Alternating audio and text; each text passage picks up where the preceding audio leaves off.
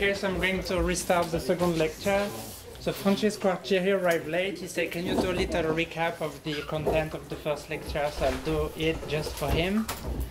So the actual content was very low. Francesco, I think most of the 2-minute talks had more content than my first lecture. So we discussed very general things about the phenomenology of the glass transition. Then I introduced structure factors per correlation function so that Francesco could use them in the evening. Then I introduced dynamical correlation functions for density fluctuations and mean squares displacements. And then we discussed a little bit the main feature of the glass transition, which is this growth of the relaxation time as the temperature is decreasing. Then we argued a little bit with someone in the back whether the activation energy and the configurational entropy were changing a lot or not so much as we approach the glass transition. And I ended with, I think, a description of the Gibbs-DiMarzio explanation of the Kaufman paradox, which was based on the polymer lattice model. And I need to get organized. So I'll use that space probably to, sorry. Okay, and I think I called my last chapter Two Simple Models. So we discussed Gibbs-DiMarzio and the recent works that tend to use polymer models as proof that there cannot be a Kaufman transition. And so the second line of modeling that I would like to discuss in this chapter E, which was about two simple models, is the Adam-Gibbs relation. And I will be extremely brief. Okay, so I recall that the dates were like this. The Kaufman paper about the decrease of the configuration, and the spectacular decrease of the configurational entropy was 1948. The Gibbs-DiMarzio polymer lattice was 10 years later, so 58, and Adam-Gibbs came in 1965. Okay, and that was the final step connecting the dynamical behavior of supercooled liquids to the decrease of the configurational entropy. So I won't go too much into the details of how they got their results. I just want to raise what is the main physical idea. So the main physical idea that these guys have introduced is the idea of a correlation length for the structural relaxation of the system.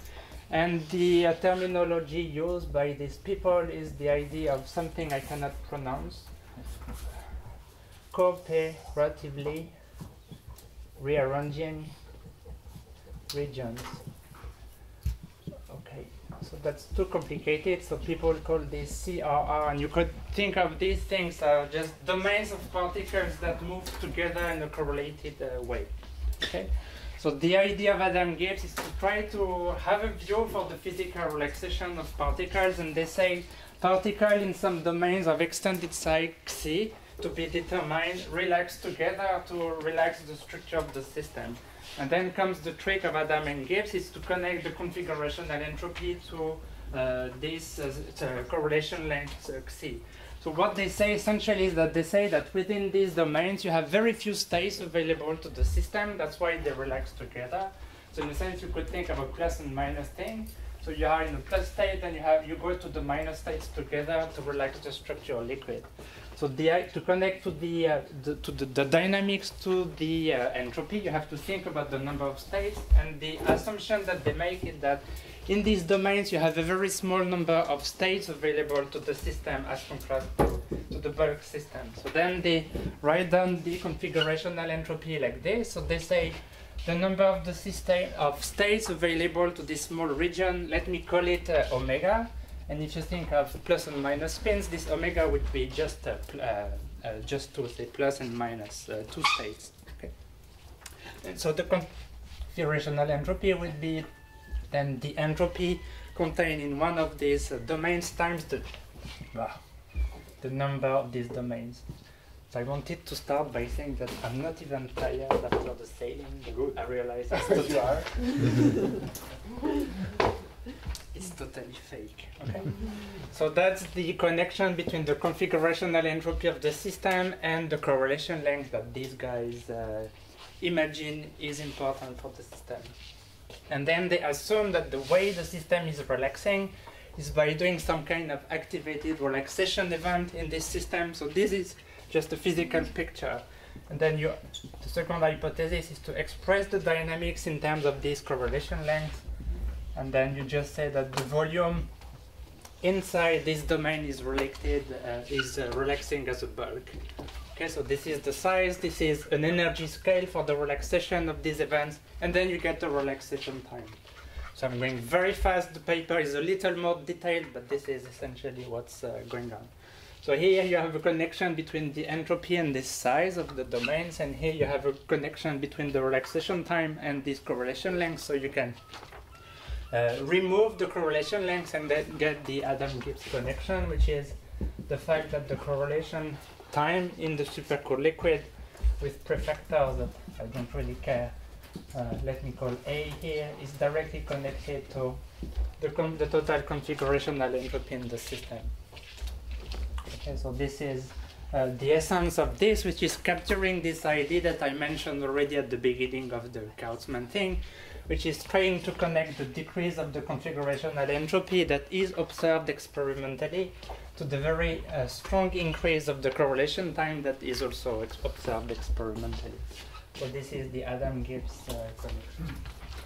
Okay, so that, in a sense, captures in a very simple mathematical way this idea of the fact that the rarefaction of metastable states is driving the slow dynamics in these systems. And we'll go back to this connection several times in the lectures. Okay, so this is the Adam-Gibbs model.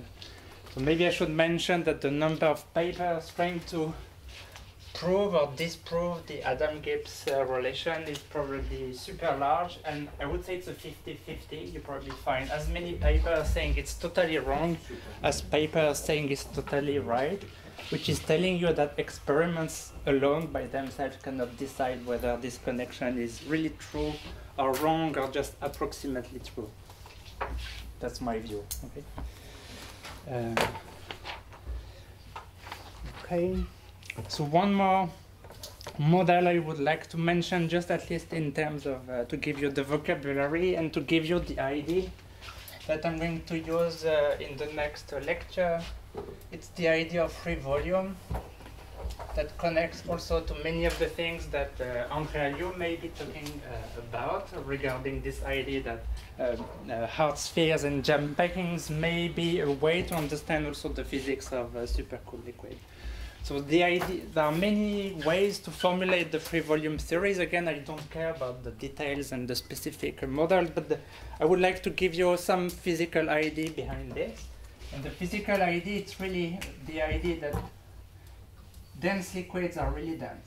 Okay, so that's the, and they are so dense that if you want to move, then it's really difficult because you're constrained by the neighbors. So the idea behind the free volume explaining the slow dynamics and the relaxation in supercooled liquid is to say, if you look carefully, maybe somewhere here you will find a little bit of volume in the system that's available to relax a little bit the particles.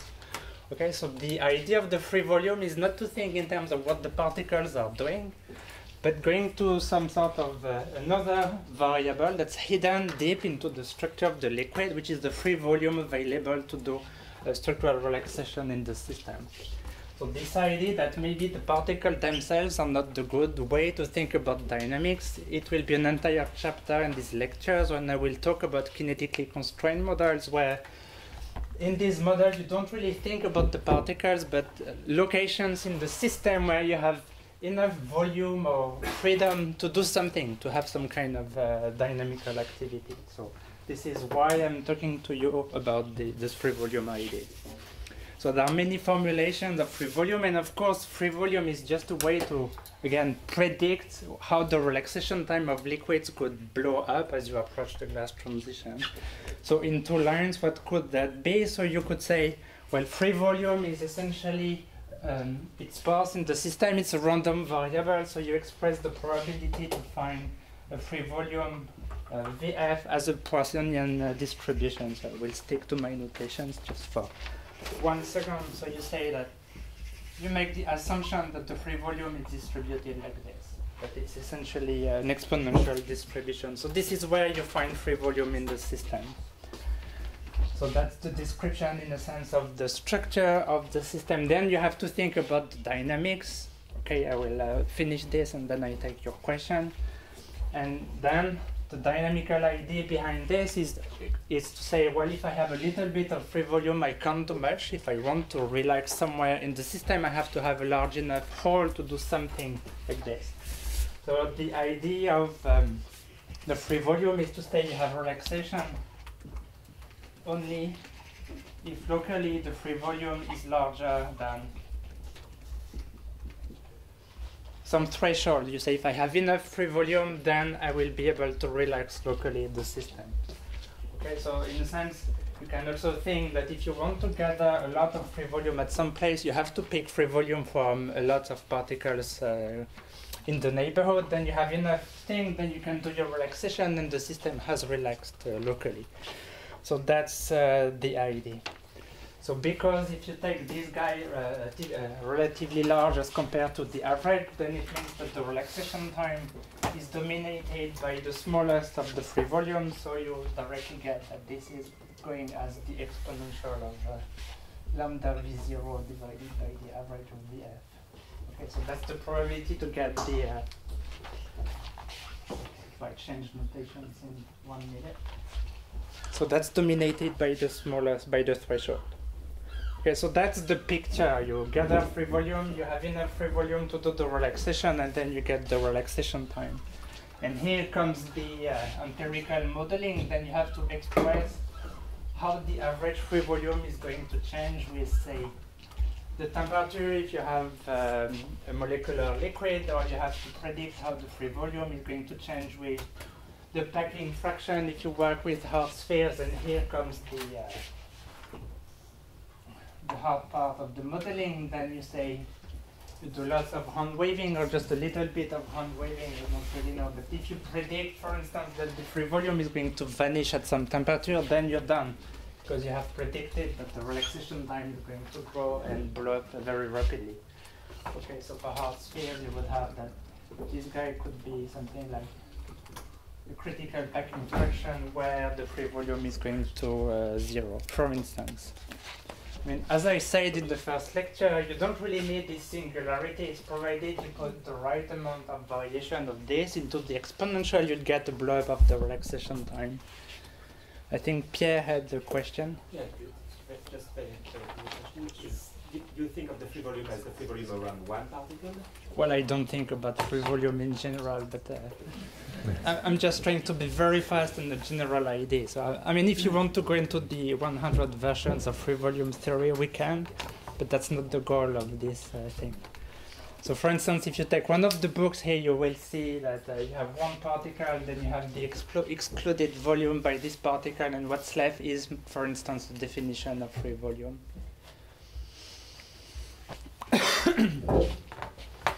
Okay, so that's one way to think about the slow dynamics, and these theories are very popular. They have given rise to many articles and more detailed calculations, of course, as compared to what I just told you. Okay.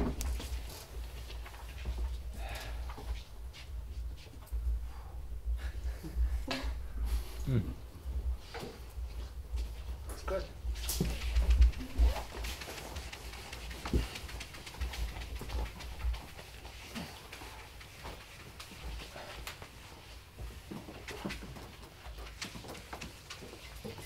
So I have one more small chapter before going to the second lecture, really, which is related to dynamic heterogeneity.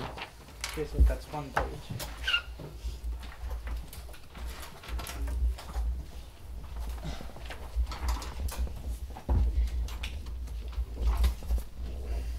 Okay, so we just mentioned in the Adam Gibbs approach or view of the physics of supercooled liquid this idea that domains of particles are moving together in a correlated way.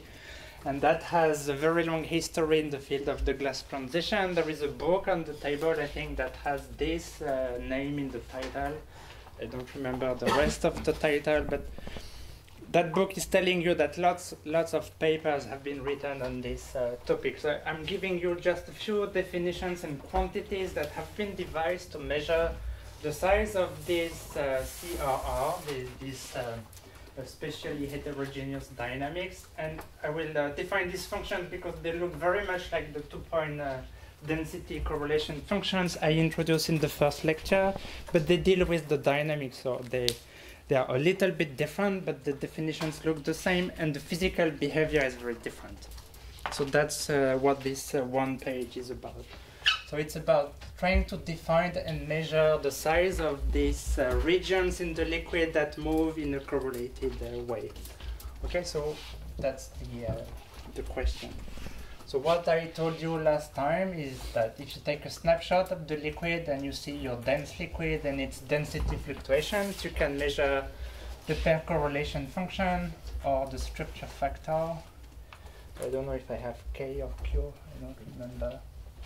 It's Fourier transform, and I told you if you look at the temperature evolution or the shape of these density fluctuations, you don't see a lot of interesting things happening. Okay. So the idea behind dynamic heterogeneity is that instead of taking a snapshot of your liquid, you should watch the movie of how the particles are moving in the liquid. So to see the movie, you should start from the configuration at time 0. Okay, so this is the same snapshot. So this is time 0.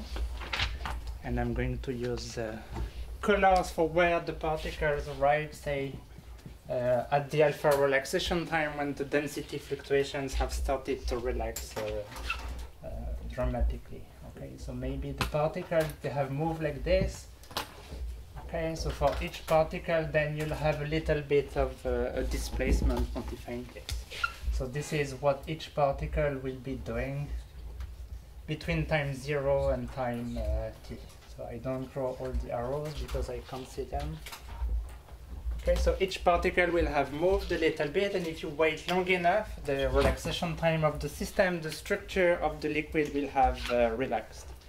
Okay, so what you can define for each particle is really the displacement field at time t, say, which is just Ri of 0, Ri of t minus Ri of 0. So for each particle, you attach the single particle displacement. So now you can construct a displacement field of that thing, and the image is clearly telling you that the displacement field, you can take correlation functions out of this function. So let me write them, and then I will give you a sketch for you how this is looking like. Okay, so what we defined last time is the self-intermediate scattering functions. I will use this as an indicator of the dynamics.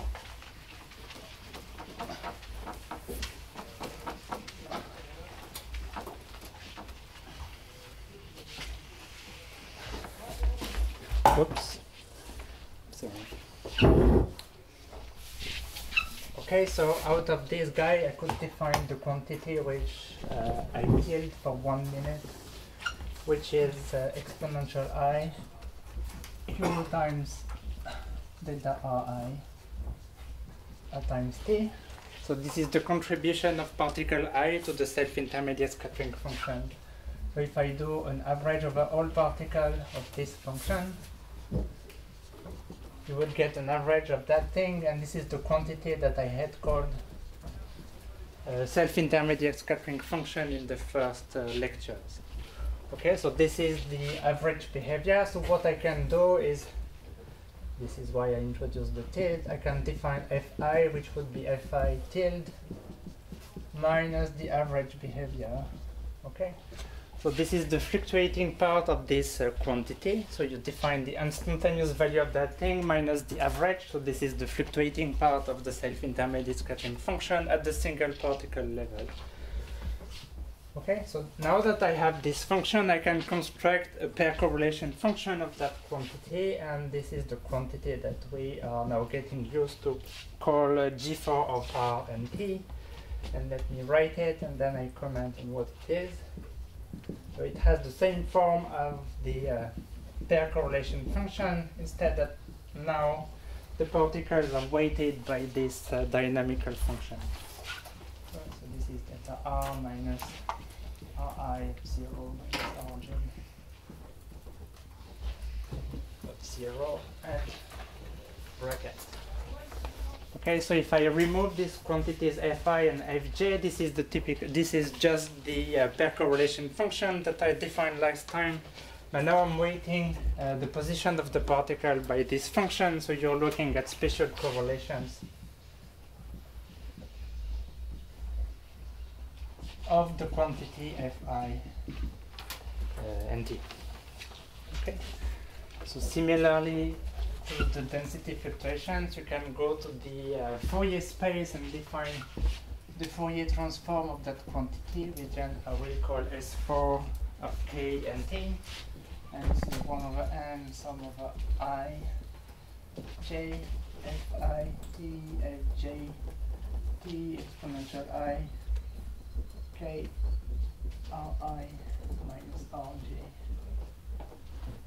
Okay, and I bracket it. Okay, so this is a kind of structure factor. So the name of this function is called 4-point correlation function.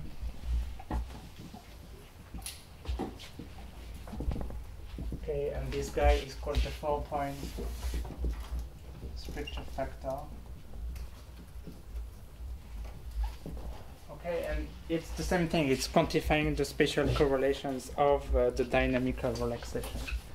So I'll go again into my sketches of the temperature and behavior of these things.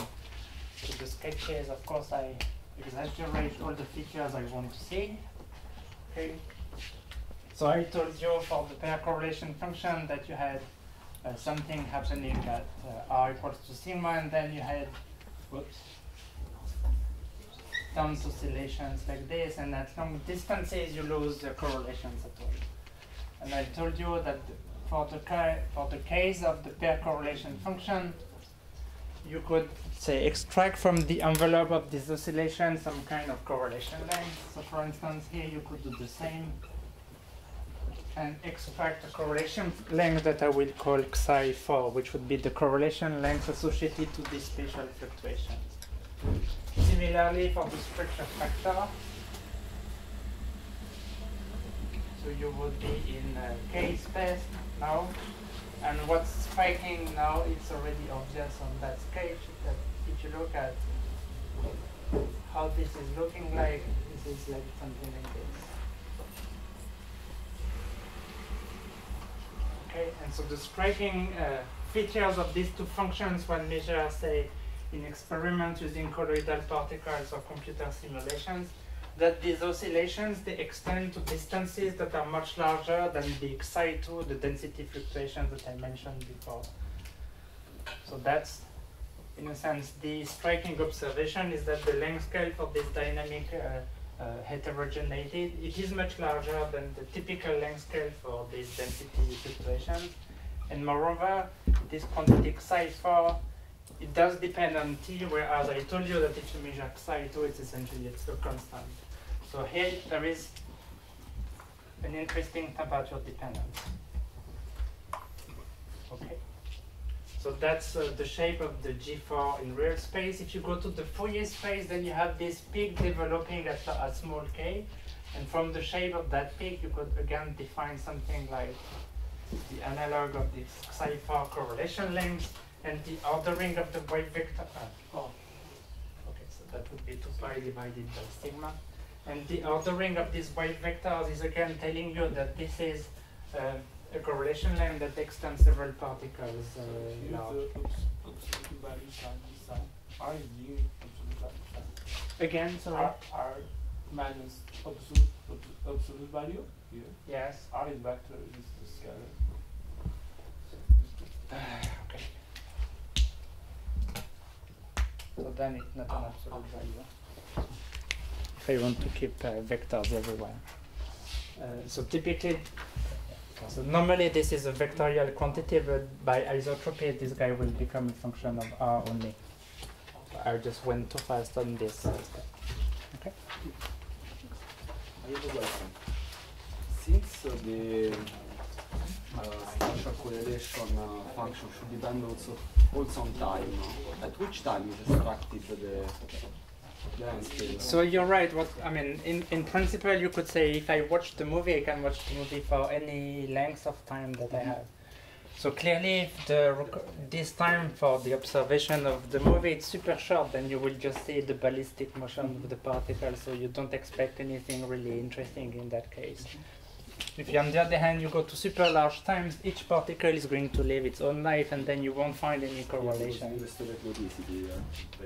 Exactly. So at long times you have nothing, at short times you have nothing. That's why I'm saying the best time to observe this dynamic heterogeneity is the relaxation time of the system. And again, people have studied this question to death. I mean, you find in that book many studies of the time dependence of this dynamic heterogeneity. I'm trying to go super fast, and I'm telling you, if you go to the time where the liquid is on the way to the relaxation, this is where it's most interesting to observe which particle has moved in a correlated way with some of the neighbors. Okay. So in a sense, the quantitic cipher would tell you that this group of particles has had some kind of correlations during the relaxation over a relaxation a time window to alpha, which is the relaxation time of the liquid. Okay. So by definition, if you go to delta T very small, then these quantities are 1, and you're back to the stupid, boring density correlation functions I mentioned in the first lecture.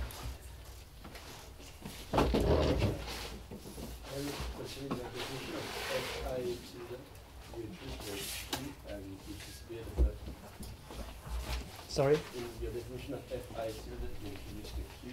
Yes. Okay. So there are two wave vectors in those definitions. I wanted to hide it, but now you asked the question. So remember, when we define these quantities, we say we are going to compare the single particle displacement to a typical wave vector. Okay, and I said when this distance is comparable to the wavelength that I'm probing, then this correlation function goes from 1 to 0. You didn't ask the question what wave vector I was choosing at the time. But this is the same thing. Here I'm choosing one wave vector to observe the dynamics. So that's one wave vector in these definitions. Okay. Now I'm just, for instance, I'm doing a scattering experiment that's giving me which Q I'm observing the dynamics. Okay. Now I have this quantity. You're right. It does depend on the observation, the observables I'm choosing. But now what I'm doing, I'm trying to look at spatial correlations of this quantity. So I'm looking at a spatial correlation length defined on these quantities that indeed do implicitly depend on Q. Okay, but I have an R here now. And I'm doing a Fourier transform with respect to that one to go into this K space. Okay, so this quantity here, it still depends a little bit on which dynamical function I'm observing. Okay. So implicitly, you're right, there is a length scale hidden here, but this length is different from this one because this one relates to the Fourier transform with respect to this R here. Okay? So now the question that you could have asked last time is what wave vector do you choose to observe the relaxation time of the system? You're not interested. It's your choice. It really depends what scattering instrument you have. Okay, so this relaxation time that I'm defining from the time decay of this correlation function, it also depends on which wave vector I'm choosing.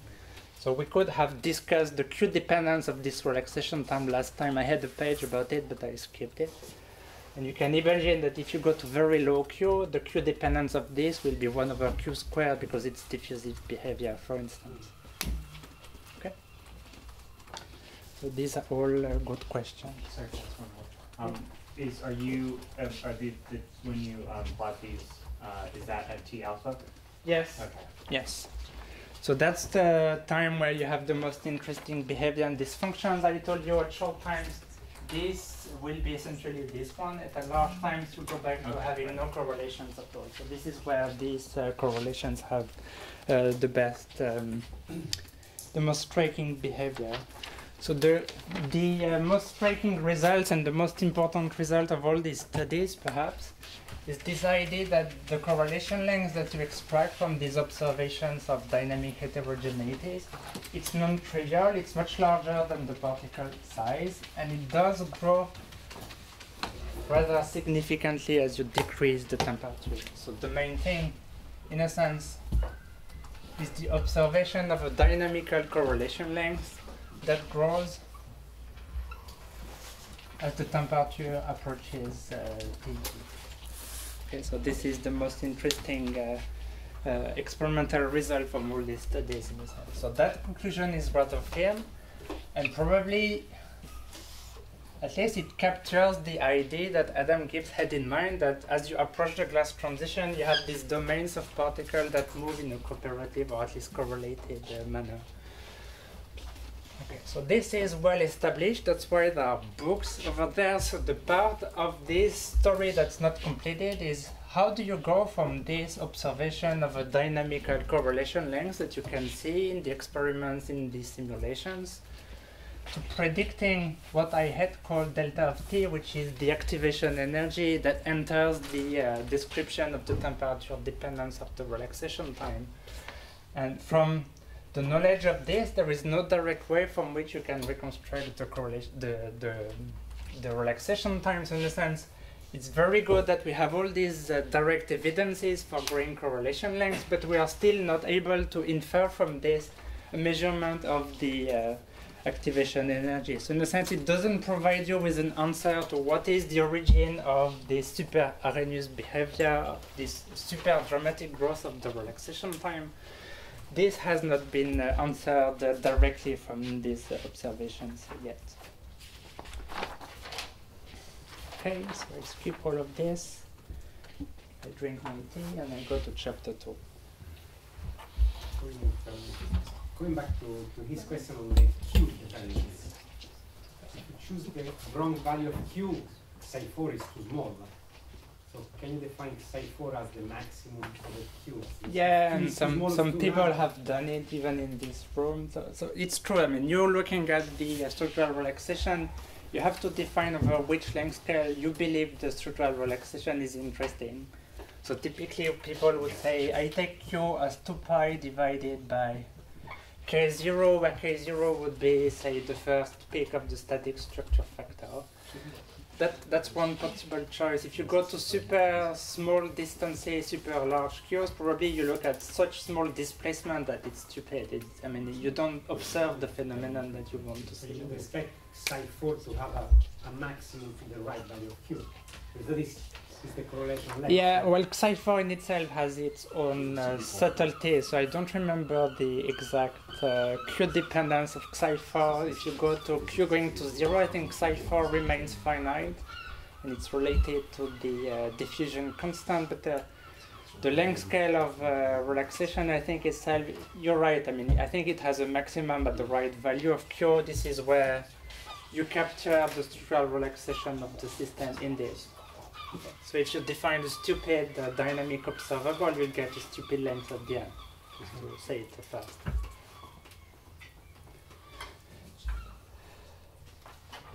Okay? No more questions? When questions are relaxing. Okay.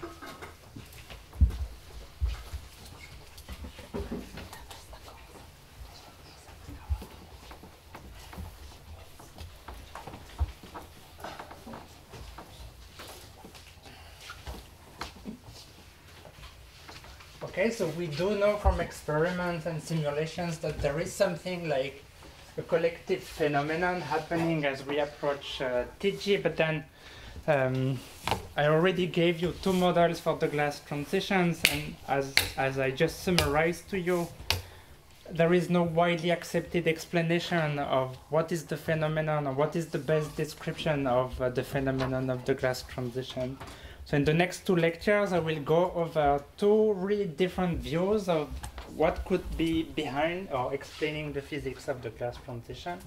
So the first chapter will be dedicated to mean field theory, which is like an echo to what Francisco will be doing over the 2 weeks. I just do 1 lecture and a half on this probably.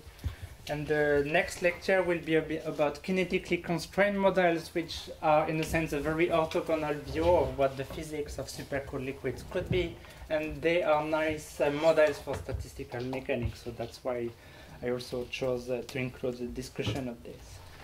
So chapter 2 then, it's some kind of lecture about the mean field theory. So I will not repeat the same thing that Francisco will be doing. I will give you a few quantities that will be of interest for the descriptions I will be giving in the 4th and 5th lectures related to computer simulations and 3D observations of liquids. And also these things will be useful, I think, for Francisco's lectures and at least for the seminars that you will hear also on sometime later. Saturday. Okay. So I will give you just a little bit of a hint of what mean field theory is about, and these guys will give you more technical details about what you can do about it.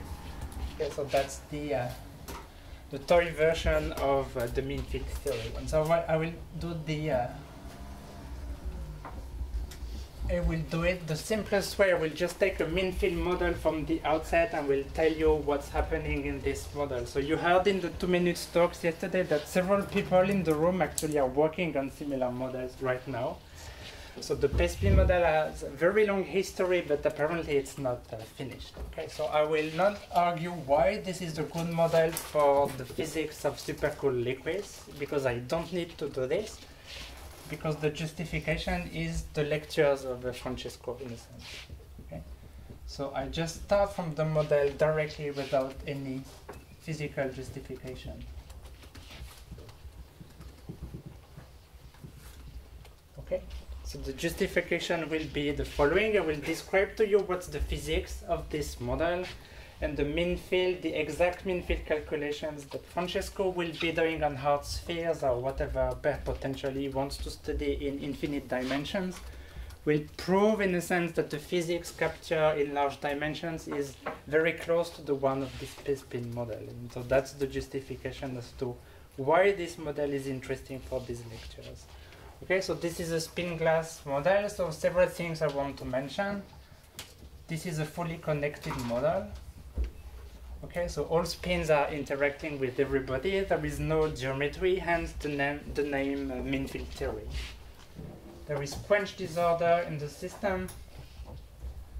Okay, so people had to apologize for the quench disorder for quite a long time because they wanted to use the P-spin for supercooled liquids where there is no quench disorder.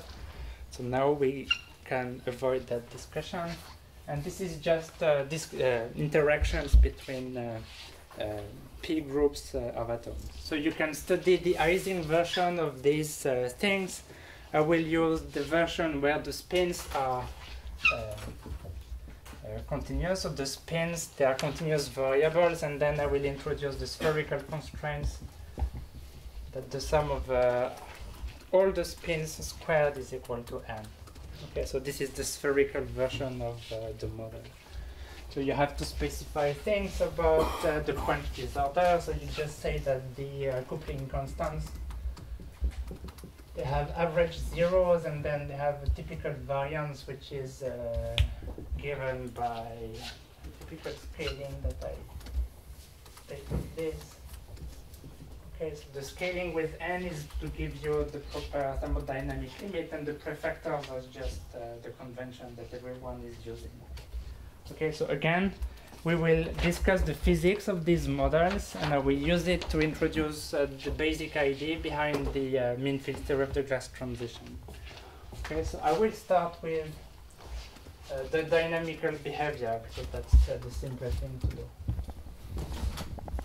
So let's start with the dynamics of this guy. So we have defined the interactions in the model. So to study the dynamics, we use, for instance, the Langevin description of the dynamics. So we say that the derivative of the spins are just the derivative of the Hamiltonian plus random noise plus a Lagrange multiplicator for the spherical constraints. Okay, so this is a Lagrange multiplicator to get the spherical constraint. So I'm not jet lagged, but I feel I'm jet lagged. Yeah. If you feel that everything is moving, that's not. Okay. Okay, so this is the random noise, and it has the same properties that. Okay, so this is just to ensure that the value at some equilibrium. Okay, so that's the definition of the dynamics. This is the Langevin dynamics of the spins in this Hamiltonian. Okay, so we'll do it very quickly. So it's on all the books about the mean field theory and about the spherical space spin. So I will assume that the system is at equilibrium. Okay, so I will assume that the temperature is large enough that we are not yet deep into any interesting glass regime. So in equilibrium, it turns out that if you study these dynamics, due to the fully connected nature of the system, then you can write down an exact equation for the evolution of this correlation function. Okay, so if you define the spin autocorrelation function, because the system is mean field, then you can derive an exact equation of motion for this correlation function, and it's closed, and it's all there is. Okay. So let me write it down to you, then you have an idea of how it's looking like. Okay, so it's an integral differential equation that looks like this. Okay, so it's way simpler than some of the dynamical equations that you had on some of the slides yesterday. Or mean field, the hard fields. Okay, so you have 1 degree of freedom, which is this correlation function that describes the relaxation of the system. And the dynamical equation is really a closed equation, so it's an integral differential equation. So if I give you the initial condition, which due to the spherical constraint is 1, so this is just an integral differential equation, so you get the solution for all positive times. It's just given by the solution of this equation. And this is just the power of p minus 1 of the same correlation function, so it's closed on itself. Okay? So it's giving you the entire physical dynamics of the system. Okay, so you can try to solve this analytically in some of the large time limits, or you can solve this easily on the computer numerically if you want to see the detailed shape of the system. So I don't know which one I do first. So I give you the solution first, and then I describe what it is. Okay. Okay, so if you look at, say, the numerical simulations of these dynamics as a function again of the log of times, because we will be observing a glass transition. So all these correlation functions, they start from 1. So if you have a system at high temperature, you essentially see something like an exponential decay, and then if you decrease the temperature, you'll see the emergence of a 2-step decay like this, and then you decrease a little bit the temperature, really bad. Something like this. So that's for the regime, and then there will come a temperature below which you'll see no relaxation of the system like this. So you see the emergence of a dynamical transition. So this dynamical transition, I will call it TD, and these temperatures will be for temperatures larger than TD. So this is how the correlation functions look like. And they look like the ugly sketch I gave you yesterday for super cool liquids. That's why sketches are interesting. And so the main feature of this is emergence of the slow dynamics, strongly diverging during relaxation time, well-defined dynamical transitions below which the correlation function doesn't decay to 0. So the system becomes non-ergodic. Okay, so the system is non-ergodic.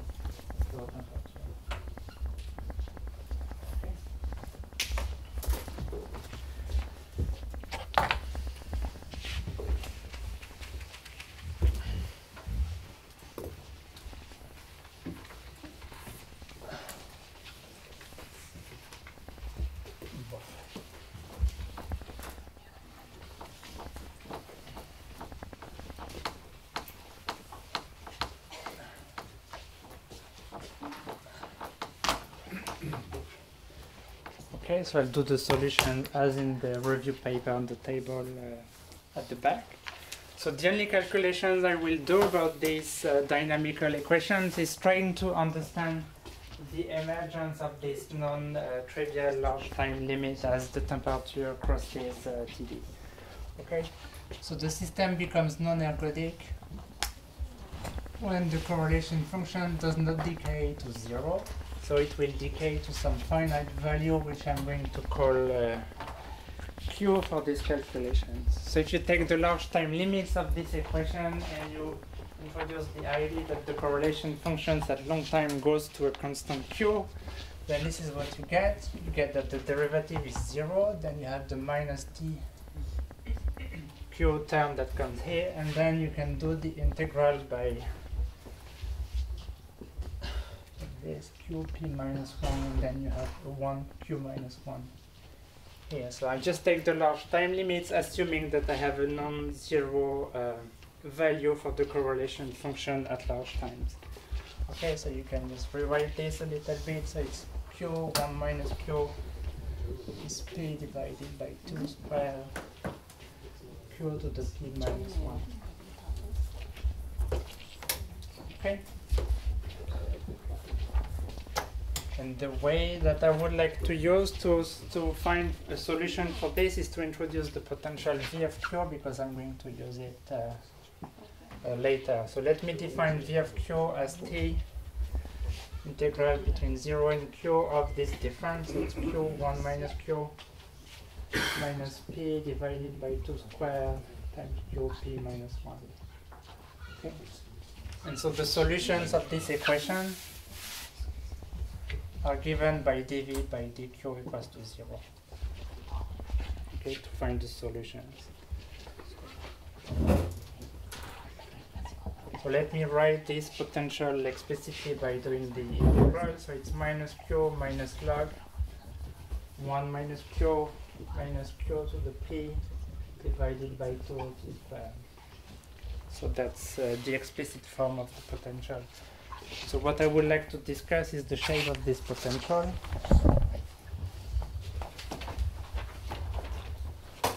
So again, if you take this function and you try to plot its behavior, you don't have blue anymore. Here. Thanks. Okay. So this is the shape. This is the shape of this potential V of Q as a function of Q. Okay, so it goes between 0 and 1, and I'm going to describe just the approach to this dynamical transition. This is how T looks like larger than TD, and you find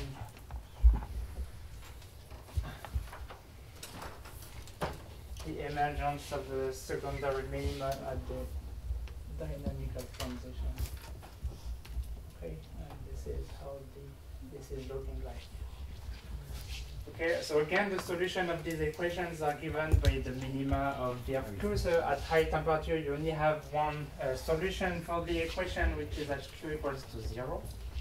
Okay, so this is the solution at high temperature.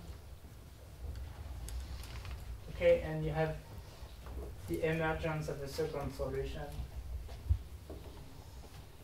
at T equals to P.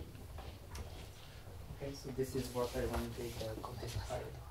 So if you look for the Q dependence, the temperature dependence of this Q, it means that at TD, Q is jumping discontinuously and it has some kind of singularity. Attention.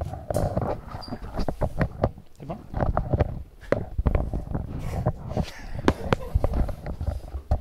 It works. Okay. Okay, so you have a discontinuous emergence.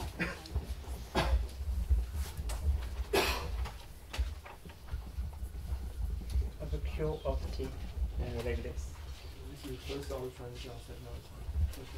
Yes, it's discontinuous. Okay, so First it means, order transition. First order. well, I mean, you can call it whatever. I'm just telling you Q is discontinuous at the transition, so you can call it a first order transition. But it's a dynamical equation, so it's not clear.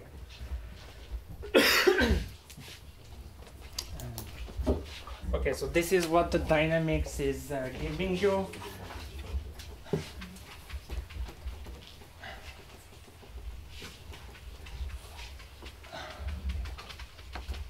And if you study in more details the shape of these correlation functions and the relaxation time as you approach the dynamical transition, then you find that at long times these correlation functions, they decay.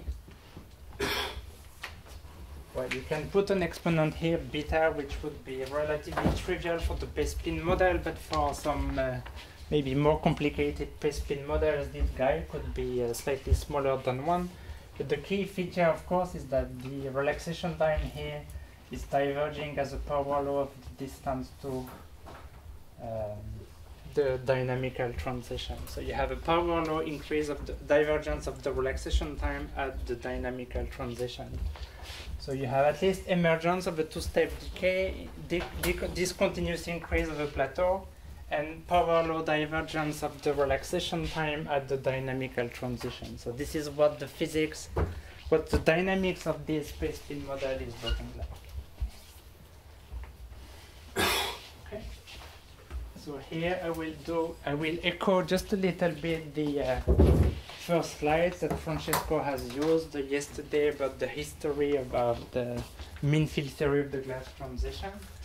So I erased the dynamical equation, but as Francesco mentioned, I don't have the specific dates for these things, but from the early 80s and later on, the work on the mode coupling theory of the transition.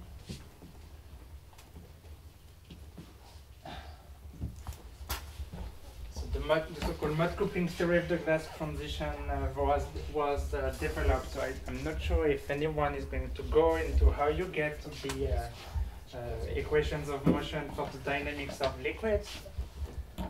But you could say that it's an approximate closure.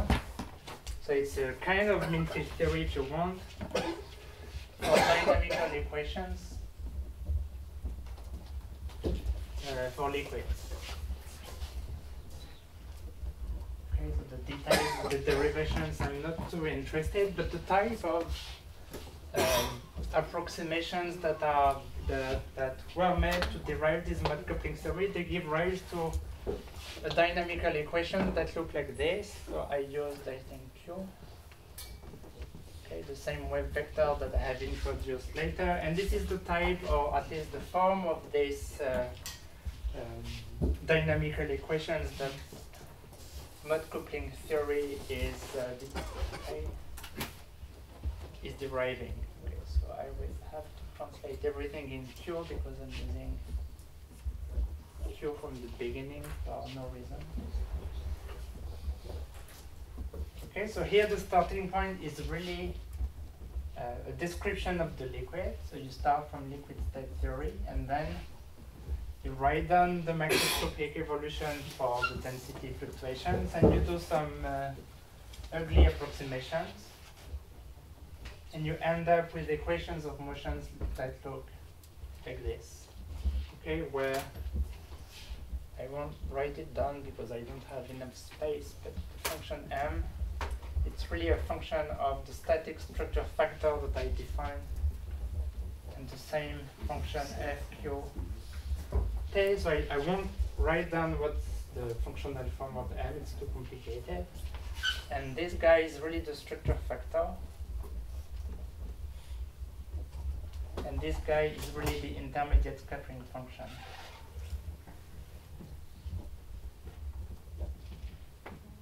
Okay, so the relaxation of density fluctuations. Okay, so this equation is nice because it's closed again on two-point density functions, both for the structure and for the dynamics of the liquid. So again, if I give you the initial conditions, you can solve these equations numerically and get the solutions for what would be the dynamics of a liquid. And you have the whole Q and time dependence of these dynamics. And the only reason why I wrote down these equations is that it should be obvious that the mathematical form of this equation, of the mode coupling equations for the dynamics of liquid, it's the very same functional, or it's the very same type of integral differential equations that are obeyed for the dynamics of the p-spin model. So this is the coincidence that Francesco mentioned in his very first slide, this collision of theories between these mean field spin glass dynamics and all these groups of people that were trying to derive closed equations for the dynamics of liquids and then realized that the dynamical equations they were getting were very similar in the two cases. So because the functional forms and the form of the equations are the same, if I sketch again the solutions of mode coupling equations for, say, Lennard-Jones liquids, you'll find the two-step decay, the stress exponentials, the power law divergence of the relaxation time, the discontinuous emergence of a plateau in these correlation functions. Everything that I said for the dynamics of the p-spin model would be true for the mode coupling equations for dense liquids. So it's the very same physics happening and the very same dynamics taking place there. So hence decided that the mode coupling theory for liquids could be something like a mean field theory for the dynamics of liquids. And this is, I think, where Francesco is going to discuss in more detail this connection. And you've seen yesterday, I think in one of the 2 minutes talk by Alessandro, you saw the dynamical equations for hard spheres in large dimensions. They don't have quite this shape, but if you remember the sketch of the correlation functions that come out from his numerical integration, it's very similar. You have this two-step decay, the divergence, and the relaxation time that grow. So the physics is really, again, very similar. So I'm getting lost in my pages and trying that. Away. Okay, so that's for dynamics in the p-spin model. So what about statics a little bit now? And these are the next 2 pages.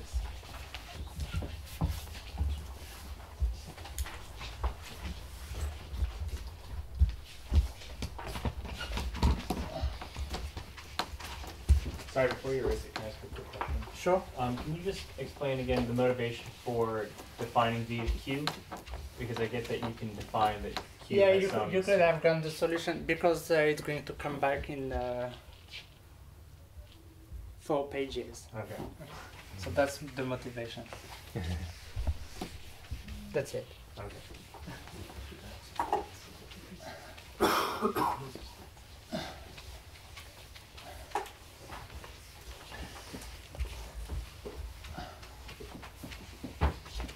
So what I'm going to do next is describe the thermodynamics and the statics of these mean field spin glass models.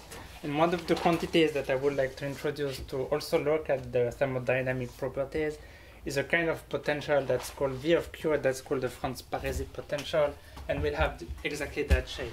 Okay, so that's why I introduced it in the context of the dynamics, precisely to make the connection between dynamics and static later. Okay. Okay, so what about thermodynamic properties? And the key idea is metastable states. Okay, so a large group of people got excited about the p-spin model, and many people, including the people in this room, were very much interested in trying to understand the properties of the phase space of the p-spin model, and in particular this idea that because you have disordered systems, you have many metastable states emerging in the system, you have a rugged free energy landscape. And so after all these years of hard studies, people have really come to the conclusion that if you look at the free energy of the p-spin model, and you look at the properties of the free energies and the free energy landscape in the model, so one key feature that again emerges from these studies, and I don't know what Francesco is going to do about it, about hard spheres, is the apparition of an exponentially large number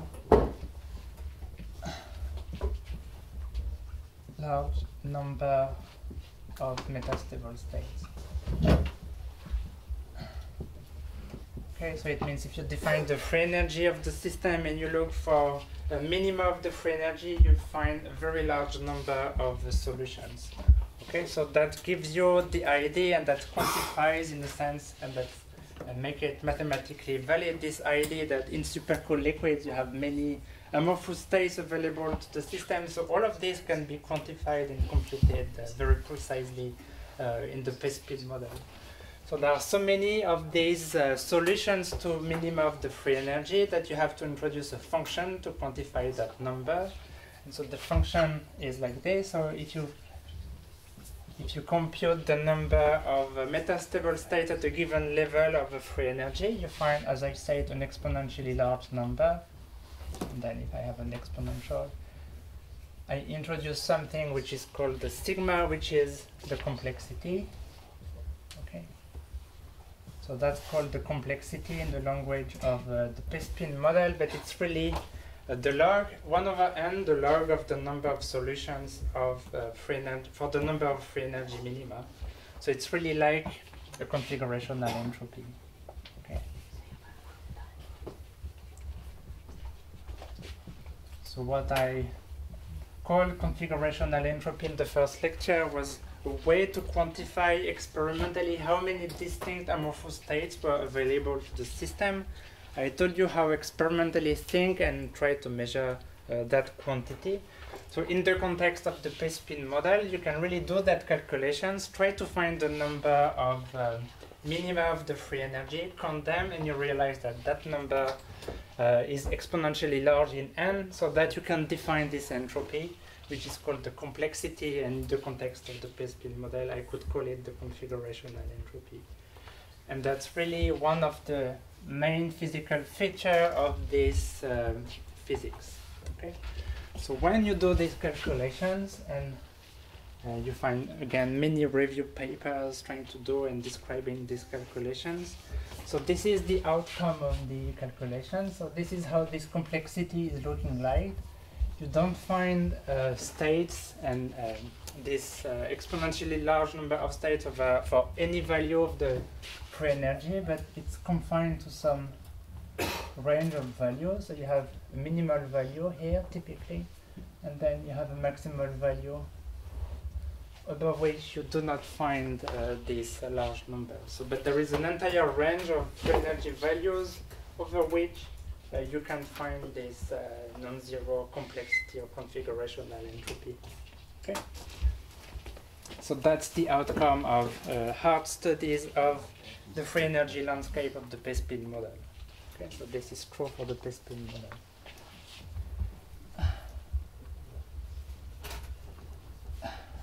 Again.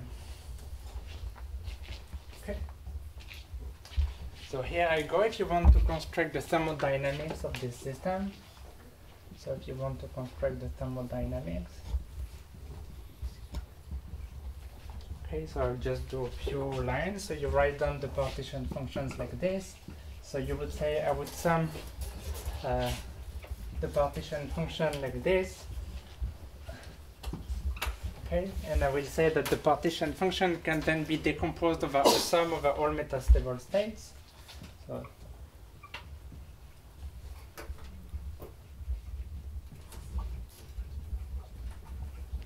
okay, so this is how I decompose the phase space of the system, and then I can introduce the complexity.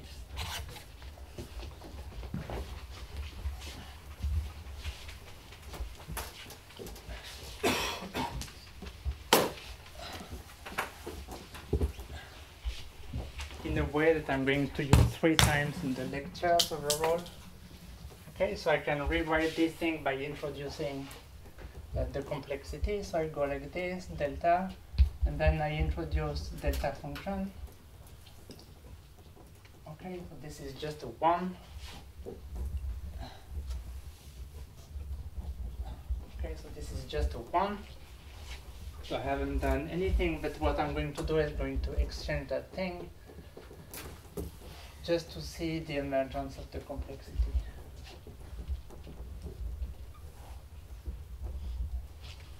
Okay, so I did nothing up to now.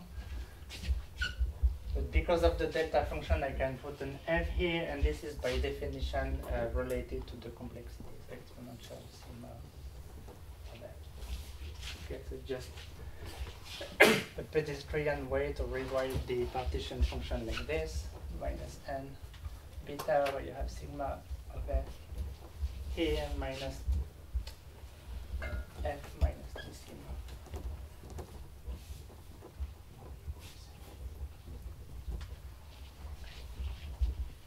Okay, so I did nothing but rewrite the partition function using the idea that I have this exponential number of meta-zero states.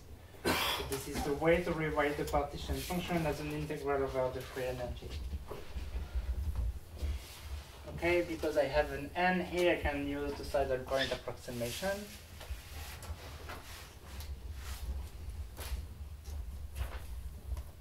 Okay, so the dominating term of this integral will be then when this guy is maximum. So the saddle point then will be given, so 1 over t will be d sigma by df.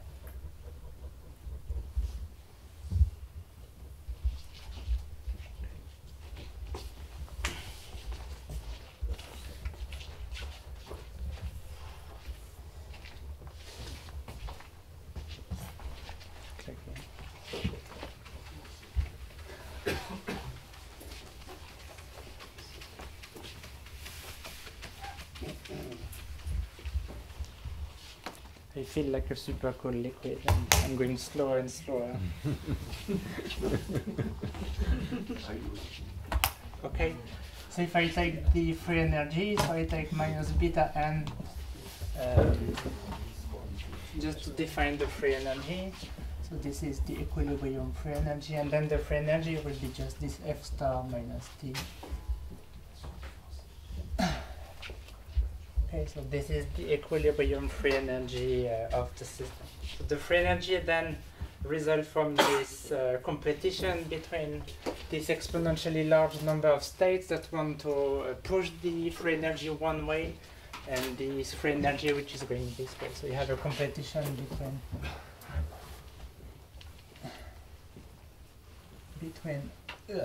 between F and T sigma that gives you the equilibrium free energy. Okay, so this is like this. So the solution of the saddle point equation is typically what we show. So if you want to see at which level of the free energy you end up here, then the construction is like this, that this is the curve of sigma versus f, and the derivative should be related to 1 over t. So graphically, the saddle point equation is like this. So if you're lucky and the temperature has the right thing, so this is, I'm going to use colors perhaps. So this is a straight line of slope 1 over t, and when it equals the derivative of sigma of f, then this is the solution of the saddle point equation. Okay, so this is f star at temperature T. Okay. And then that number is giving you the solution of the saddle point approximation. So it means that depending on the value of T, you can find a solution, or if the slope is too large or the slope is too small, then you won't find any solution. So if you go to that pictorially, the solution for the temperature evolution of sigma would be something like this. So if the temperature is too large, then the slope is too small, and then you're above, you find no solution. Okay. So you would be like this. Then there is a temperature that happens to coincide with the dynamical one, where you start to find one solution like this. And so you find one solution here. So this is slope 1 over Td. And then the complexity emerges, it's decreasing a little bit, and then there is a second temperature here that I will call Tk, where the configurational entropy vanishes. Okay, and below you find no solution again. So from the solution of the saddle point equation, this is the temperature dependence of the complexity or the configurational entropy in the P-spin model. So you find 3, in a sense, different phases. So I don't remember what colors I used, but anyway, I don't have a black. So So this is the high temperature liquid, where you don't find metastable states and the system is just a simple liquid. Then you have a regime where you have this exponential number of states that dominate the physics. And then there comes a second temperature that we didn't see in the dynamical equation, where the complexity is vanishing and you don't find any metastable states anymore. So this is a kind of entropy crisis, or if you want to use, this is a kind of Kraussman transition. Okay. This is where this configurational entropy is going to 0. So it means that at T below Tk you have a 0 configurational entropy. It means you have a sub-extensive number of metastable states available to the system. Okay. So do I have 715?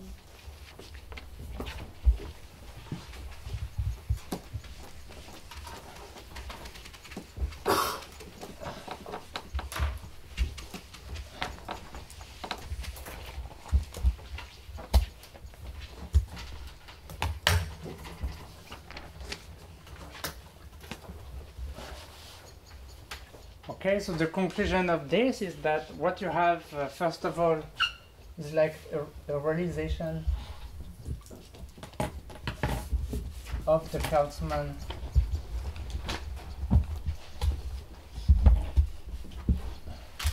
Okay, so remember that when I told you about the Kraussman transition, I said Kraussman took data. We were discussing the validity of discussing this excess entropy, and then Kraussman had to extrapolate to guess about the possible existence of a Kraussman transition where the configurational entropy would go to 0. In the context of the P-spin model, this is all well defined. We know what we are computing. We are computing the complexity of the system, this number of metastable states. So this is a well-defined quantity, and we don't have to extrapolate anything to say that it's going to be 0 at Tk. So the mean field theory of the glass transition, in a sense, it's exactly realizing the scenario that Kraussman had in mind. So that's the first thing. So it seems then, okay, so the scenario for the glass transition in mean field is then like this. That I'm not exactly sure what I'm going to plot vertically, but you have these two temperature scale, which I call Td and Tk. So above Td, the system is a liquid. Okay, so the thermodynamics of the system is relatively simple, and what we've seen is that if you measure the relaxation time of the system, then it's diverging like this. Okay. So this is what the dynamics is doing. So as you approach the dynamical glass transition, the dynamics slows down, and the relaxation time in this phase is truly infinite. It means that in that regime, which is dominated by metastable states,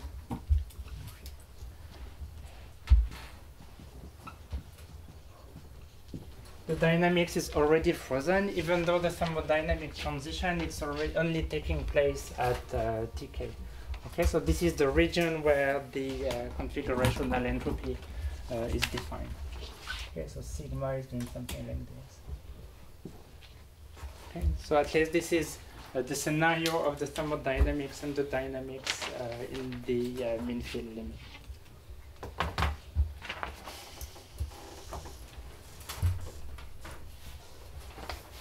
We can skip this.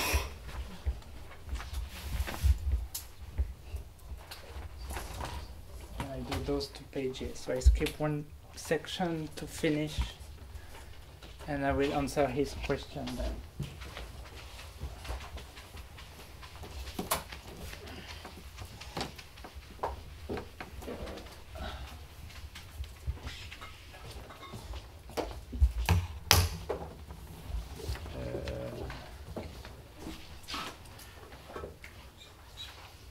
Lost in the numbers, so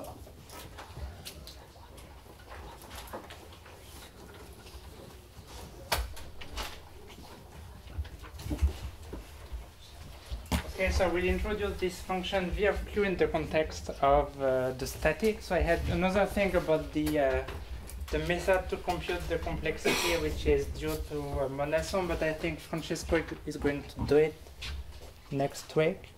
So I don't do anything about Monasson. Okay. It's all on you. Okay. So the idea that I skipped was the idea to use the replica calculations to compute the complexity. So in the Franz-Parisi potential, we also use a little bit the idea of replicas, clones, copies of the system, but we take only 2 copies of the system. Okay. So we take a configuration that I will call S-hat. So it's the value of the spins in the context of the p-spin model. So this is a reference, an equilibrium reference configuration. Okay, from equilibrium. So we take one reference configurations and we take it, and then we take a copy of the system, and we call the copy S. So we have 2 configurations. One is the reference one, and one is S. So by S, I just mean S1, S2, S3, Sn. So it's just a configuration of the system. Okay. So we define these 2 things, and what we do in the Franz-Parisi potential is we add a coupling between the copies. Okay. And we add a coupling which is such that when the coupling is strong, the 2 copies want to have the same value. So we want the spins to be very similar in the 2 copies of the system. Okay, so the way that I'm going to do this is by introducing this partition function, just to follow my notation. So it's a partition function that depends on the reference configurations. The coupling between the copies, I will call it epsilon, and this will of course depend on temperature. And so the statistical physics that I want to do with the system S will be the Hamiltonian of the system S, so that's the p-spin model. And what I want to do is add a coupling that forcing the system to look very similar. So I will introduce this quantity Q, which is the overlap between the 2 copies. So this is the overlap between S-hat and S. Okay, so for the p-spin model, the overlap would just be the scalar product of the spins, so sum over S, sum over I, Si in copy S times Si in copy S-hat. Okay.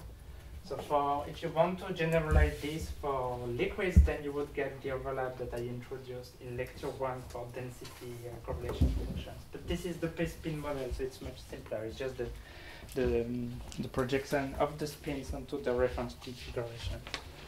So let me write down the free energy averaged over the reference configuration, and then we talk about the Franz-Parisi potential.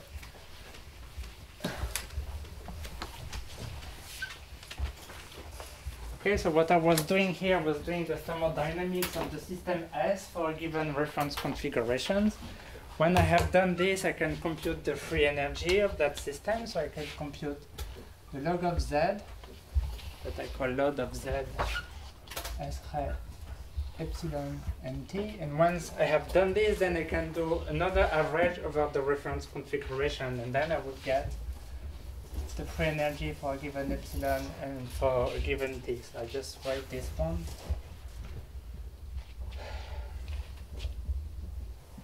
Okay, so I do a second average over the reference configuration, this time taken for this, and then I average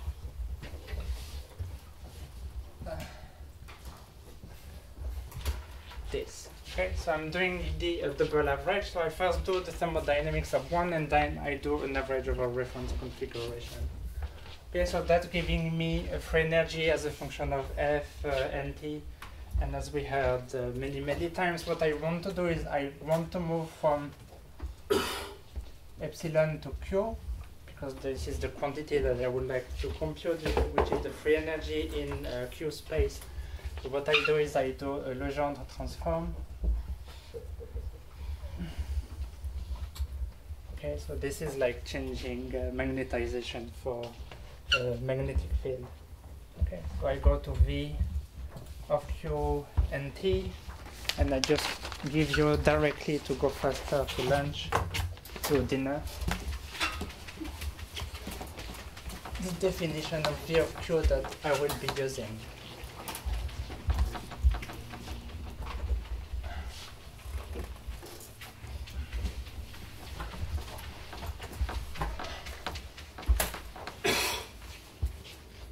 So I'm doing this just to connect to the dynamics first and to show you and to introduce methods that I will use later in the context of computer simulations to compute this quantity. Okay, so if I go to the free energy expressed in terms of Q and temperature, this is what I get. So I get this free energy that expresses the free energy cost to have fluctuations of Q that are large. So there are two ways that we like to think about this V of Q for a given temperature. Either we think about it as a free energy, or we think about the PDF of Q, that is the probability distribution functions to observe fluctuations of Q. Okay? And because this is the free energy, then the connection between the free energy and the fluctuations of the outer parameter is like this. So this is a large deviation function, just to use the names of the first lecture. So I'm going to come to the definition that I want for this free energy V of Q. So you can think about it as the log of the PDF of the overlap. So you can think about measuring the fluctuations of the I change notations again. So this is Q, so this is Q.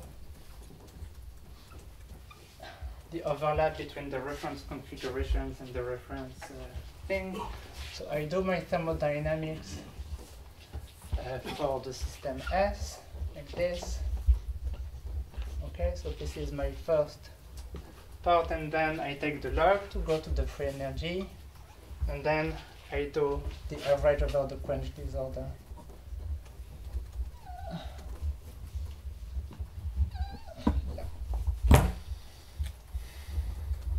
This, and then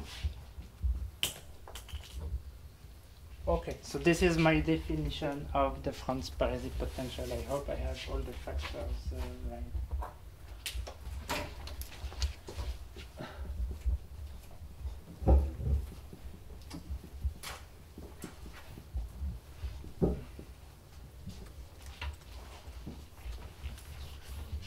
3 minutes.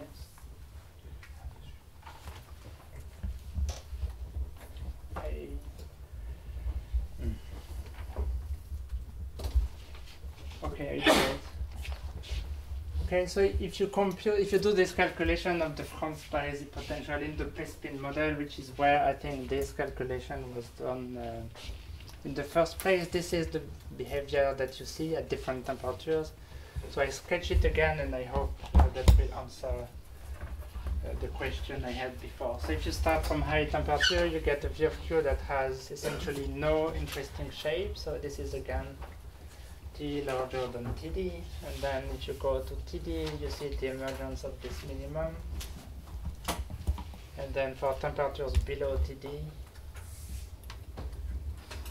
you see this secondary minimum, and for temperatures approaching TK, then you see that this secondary minimum is going to touch 0. Okay, so that's what it is. So the interesting feature, there are many interesting features of this potential. So you recognize the shape of that thing, and if you think of the temperature regime, which is in between TD and TK, and if you think of that free energy difference between the solution at Q equals to 0 and the secondary minimum here at Q, I think Benjamin likes to call it Q glass. So if you think about the free energy difference between Q0 and the secondary minimum here, let me call it V of Q glass minus V of Q equals 0. So this is the free energy of the system constrained to be in a given state minus the system at Q equals to 0, so minus the equilibrium free energy. Okay, like this. And I told you that this guy is F star minus T sigma.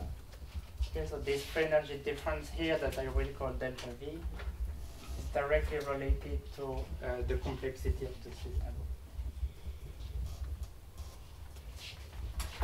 Okay, so what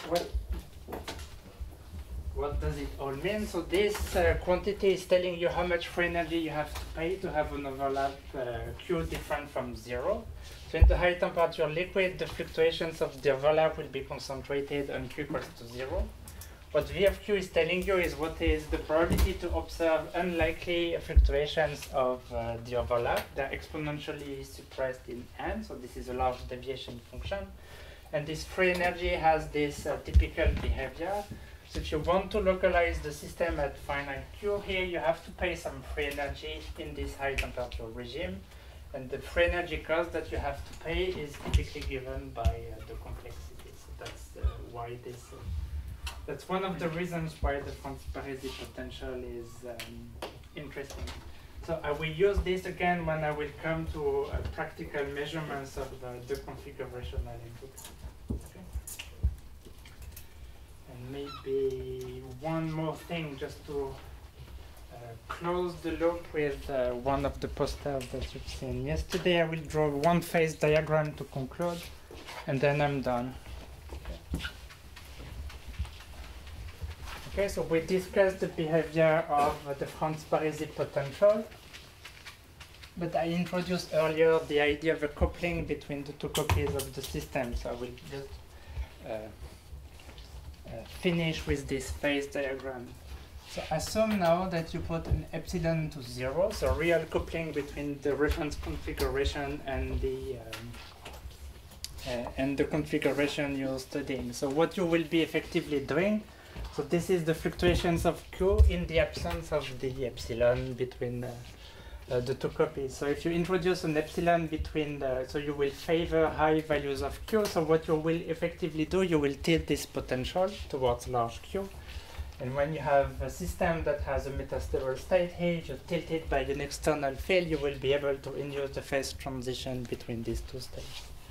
Okay, so epsilon going to 0 is going to tilt the Franz-Parisi potential. And in the region where we are approaching TK and this finite Q solution is barely metastable with respect to the Q equals to 0 solution, we can induce the phase transition like this. So again, if you do this calculation, this is the phase diagram that you find. So now if you extend this with the finite coupling, so I told you about these two transitions at TD and at TK that are characterizing the system at epsilon equals to 0. But we saw that just above TK, the glass solution at finite Q, it is just metastable with respect to the liquid. So the phase transition that happens at TK then is becoming a line of first order transition. Okay. By tilting the potential, you can induce the transition towards a finite Q at a higher temperatures compared to TK. And if you follow back this solution, you see that it's going to disappear with a singularity here. So this line of first order transition, it is ending here at a critical point with a critical temperature and a critical value of Tc. So what you have is the Kautzmann transition, which is followed by this line of first order transition, which ends at the critical point above which you have no longer any transition because the free energy is very smooth at high temperatures. Okay, so this is the phase diagram that Benjamin yesterday has presented in his 2-minute talks about his poster. So you have all the details regarding the transition in his poster. Okay, so we can see later about it. So I close here for today. Thank you.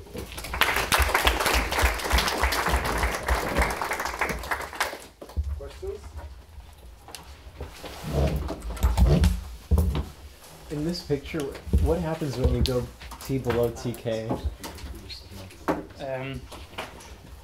So to do the calculations of Z of Q below TK, I don't know, you would have to, so what's happening is that T below TK, the complexity sticks to 0. So I told you that you have emergence of the metastable state, it goes to 0 at TK, and then it stays 0 here.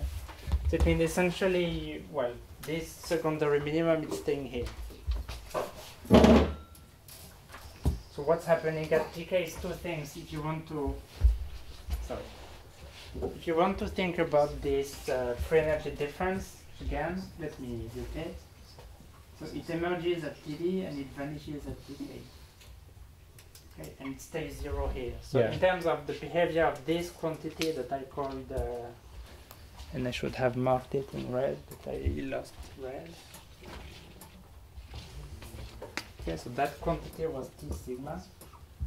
So this guy is going to 0 and it stays 0. So the quantity that I call sigma, it stays 0 below TK. So The quantity which is, sorry to interrupt, the quantity which is, what solution in Q is dominating as a function of temperature? It would be something like that. Okay, so the Q versus T. So it would be 0, which is the global minimum for all temperatures above TK. And then at TK, you will jump to a finite value of Q like this. So in a sense, you have a discontinuous jump of the average overlap between things. that makes sense. So this curve may go below, but there's just no solution to that. I asked Francisco 100 times, what is V of Q below TK? How does it look like? It sticks to the secondary minimum. And anything interesting here, like it goes to 0, I don't remember. I don't know, but Okay. I don't know. People don't use it below TK, I think.